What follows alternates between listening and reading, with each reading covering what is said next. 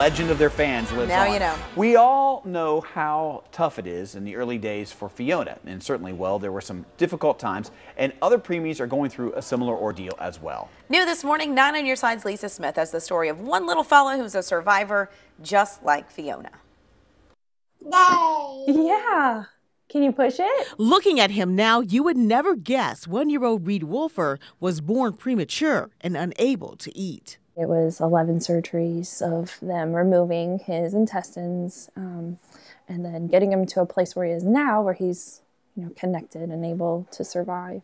Reid had a team treating him at Cincinnati Children's Hospital. The staff at Children's was amazing. And it turns out the experts at Cincinnati Children's also helped a premature Fiona. Was doing well and then started teething and stopped eating and became dehydrated. Cincinnati Children's has a large vascular access team, 60 members, many of them board certified and suitable for treating preemies and hippos. As we're going in, we can see the little sparkle here in the center of the vein. The vascular access team used mobile ultrasound equipment to find a vein to feed Fiona. I'm watching this little hippo, kind of the same thing, and I was rooting her on as if I was Reid, and they had the same doctors. I'm getting emotional thinking about it. Her Instagram post for Fiona's birthday says it all. Glad to see both of these babies are doing so well 1 year later.